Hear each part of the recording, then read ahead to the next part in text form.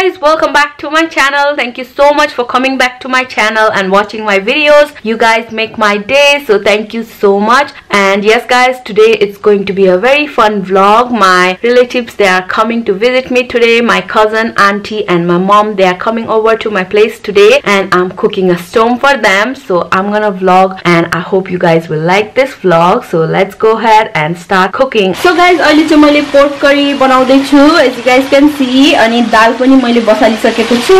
Sausage curry बन्दै छ, यो चाहिँ स्टार्टरमा खाने हो. अनि मेरो ब्रोकोली चाहिँ रेडी भइसकेको छ.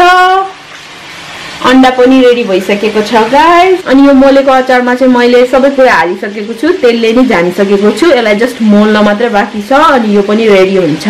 बाइ द वे म ल्याम्ब करी नि बनाउन जाँदै छु. अरु कुराहरु पनि छ होला. So I will show you one by one once it's ready, okay?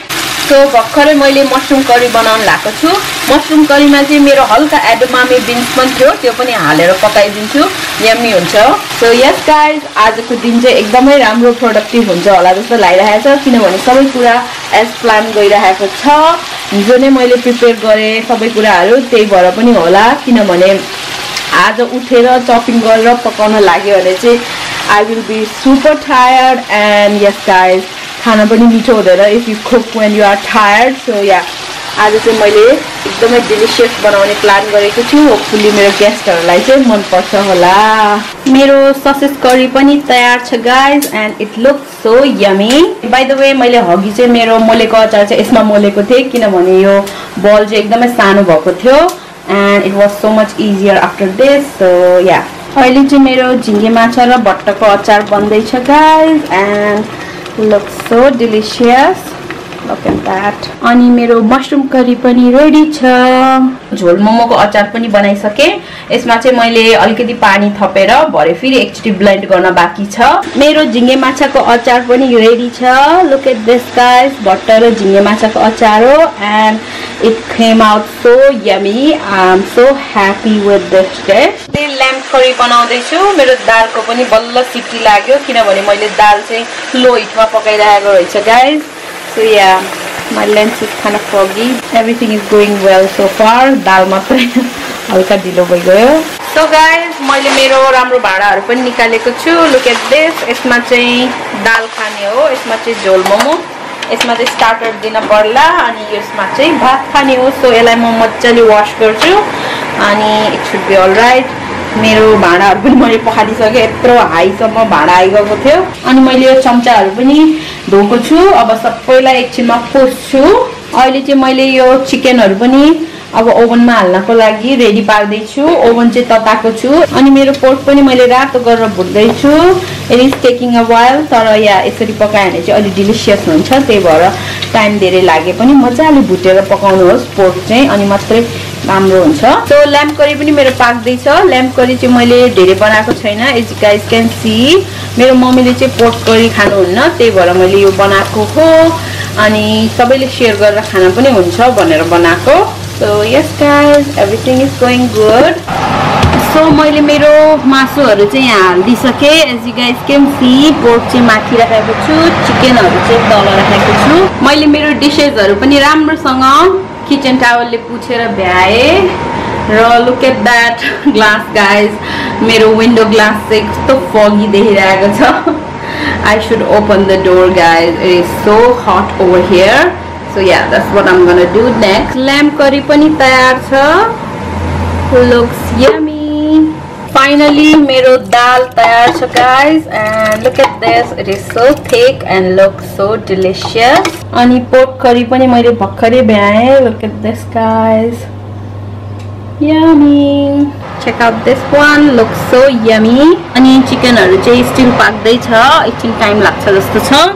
अनि यहाँ तेल चुइरहेको थियो, त्यही भएर मैले यसरी किचन टावल राखेको छु. सो गाइज, मैले मोमो नि बसालिसकेको छु, किनभने मेरो गेस्टहरु चाहिँ 12 बजेतिर आइपुग्छ. सो एभ्रिथिङ मैले चाहिँ रेडी गरिदिएको छु. सो हेयर्स द रिक्याप के बनायो भनेर मैले.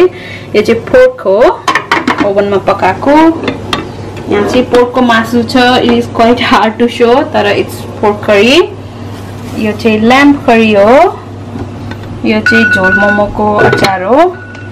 मेरो अलार्म बज्यो guys let me switch this of अनि यहाँ चाहिँ मैले भर्खर धोएर राखेको छु मोमो हाल्ने भनेर यो चाहिँ फ्राइड एग्स हो यो चाहिँ झिङ्गे माछा र भट्टाको अचार ससेज करी यो चाहिँ मोलेको अचार हो यहाँ चाहिँ ब्रोकौली छ डिनरको लागि अनि यहाँ तल चाहिँ मशरुमको करी छ I won't be opening that तर या that's all I have cooked wings चाहिँ पाक्दैछ अनि मैले मेरो किचन पनि सफा गरिसकेँ as you guys can C मेरो चिकन चाहिँ यहाँ पाक्दैछ अलमोस्ट पाक्न लाग्यो सो गाइज मैले चाहिँ भर्खरै सावर लिएर भ्याएँ and that feel so good अब चाहिँ म रेडी हुन्छु किनभने मेरो गेस्टहरू चाहिँ एनी टाइम आउन सक्छ सो ये the lighting guys it's so bad so guys I just got ready अनि हगिन चाहिँ मेरो लाइट अलिकति अँधेरो चाहिँ मेरो सेटिङले गर्दा रहेछ guys that's my fault weather त ठिकै नै छ आजको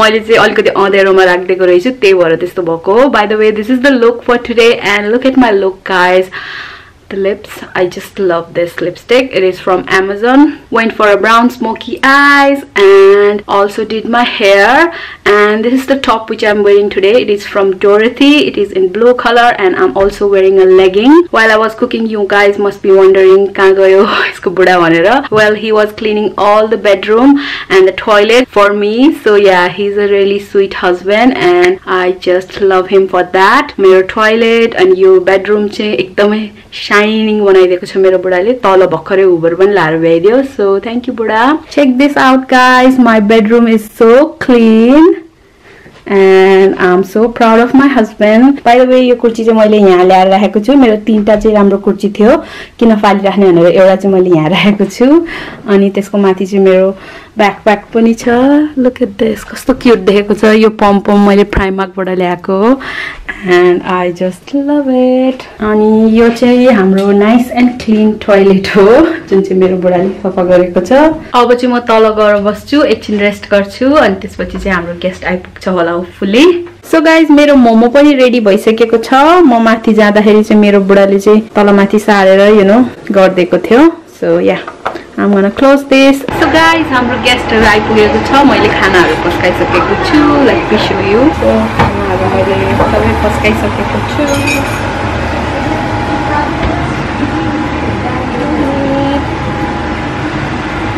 So मेरो मम्मीले रोटी पनि ल्याइदिनु भएको रहेछ homemade roti so I'm gonna heat this up as well.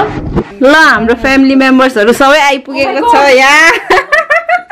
यो चाहिँ ब्याक गरिदिनु पर्यो है सारै जुम भयो अबि खुसी भएको थियो आमै ल सबैजना यहाँ बसेर फ्यामिली हामी खाँदै हो आमा माइजू शरण दिव्या अनि बेबी है कति एक्साइटेड हो गएर नमस्ते बेबी नमस्ते क्यामेरा देखेर साई भएको रे कि खुसी हो नि बाबु नि त्यही छ ल खाम है त ल सुरु है स्टोरको मिठाई ल्याइदिएको क्या मैले बेबीलाई त मजाले खेलाउँदैछ बाबु हेलो खुसी भयो अब बेबी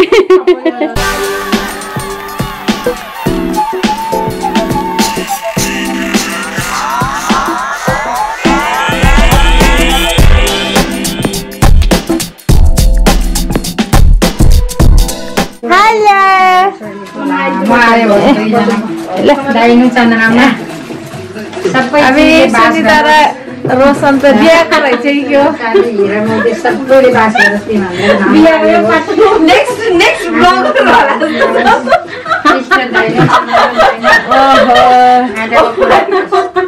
रोशनको सानोको कताको फोटो हो जस अहिले भन्दा सानोको साइज पनि सानो ए कति राम्रो हेर्न ग्रिन भ्यान्टे बुद्धा सो गाइज अहिले भर्खरै हामी टाउन गएको थियो हल्का सपिङ गर्नको लागि अनि we got some good bargains अहिले चाहिँ भर्खरै घर आएर चिया खान लागेको it's so cold outside and it's raining as well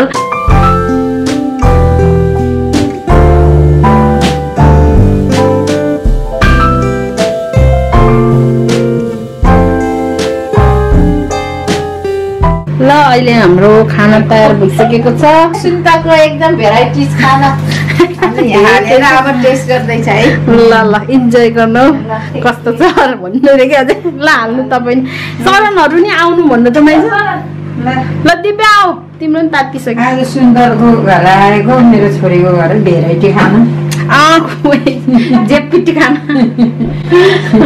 variety खाना खाएर अब घर जाँदै हो कति बजे 8 त कट्यो है मोमो त खान यो के हो उयो ल्याम्ब हो त्यो कुनाको चाहिँ ल्याम्ब हो ल्याम्ब खान्छ है म ल्याम्ब खानु तपाईँले होइन थोरै हालेछ पिरो त के हो त ब्रोकाउली ब्रोकाउली त्यसमा के हाले खान सादा बिहानै पकाइराख्यो होला तिमीले ल इन्जोय योर मिल यहाँ छ नि पानी ल हाम्रो माइजूहरू मम्मीहरू जानको लागि तयार छ सबैजना कतिवटा ब्याग किन्यो हाम्रो माइजूले 1 2 3 4 4वटा ब्याग किनेको डिजाइनर ब्यागहरू माइजूले भेरी ह्याप्पी